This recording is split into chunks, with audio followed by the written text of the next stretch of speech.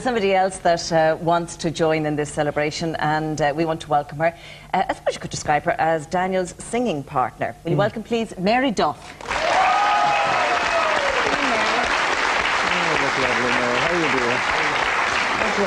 Well done.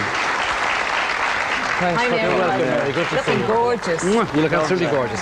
Sit you down. Met you earlier. Mary, is it true that in the 14 years that you guys have been working together, there's really never been a crossword? It's very true. There hasn't been. He's very easy to work with, very easygoing, but very professional. He likes things done right. No, we never had a disagreement, Really? honest to God. And is that because you're similar temperament, do you think? Well, I don't know. I suppose we just get on well together. We are easygoing, really. Yeah. And we enjoy, I mean, Mary enjoys singing too, obviously. Every bit, yeah, I love it. And we enjoy what we're doing, and all of the band, there's very little hassle. I suppose too, when something is successful, there's less hassle with it. You know, there's no point in saying anything different. But all of the band, we have great fun, you know, too. Now, we're not living in one another's pockets. No. There's, you know, but everyone knows everybody. We've been together so long as well. And like Mary and I, we're since 1987. Yeah, long time. So it's a 14 good long years, time. more or less. Yeah. And what brought you together? Well, Sean, really, we were starting to do... Yeah, you were looking for a guest singer concerts. on your first UK tour, and I auditioned. Sean had heard me, Sean Riley, Daniel's manager. So I auditioned down in the Sleeve Donald Hotel in Newcastle in County Down. And the summertime of the year, previous I was working in a motor tax office in Navan. So you had a real job before? I had a real job, a 9 to 5, yeah. That's the only difference between me and her. She had a real job once. So Sean said, would you like to audition for this particular situation with Daniel? I said, love to, because singing is really what I always wanted to do. And went and did the audition down in Newcastle, and afterwards Daniel walked in wearing just a pair of shorts and a pair of flip-flops, because it was a beautiful sunny summer day, and he was out sunning himself on the beach. We've never been the same since. I've never been the same. So that's how we met.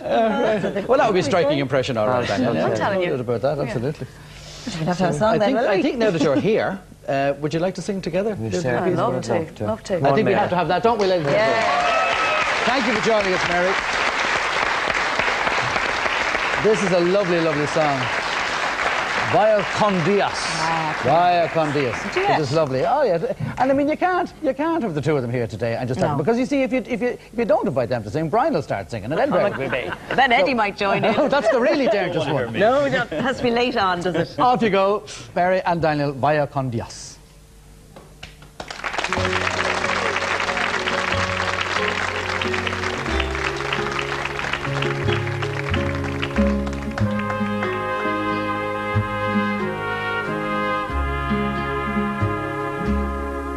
Now the hacienda's dark, the town is sleeping.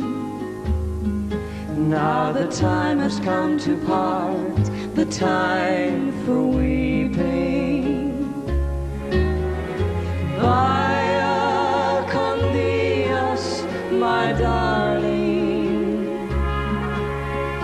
Vaya con Dios, my love.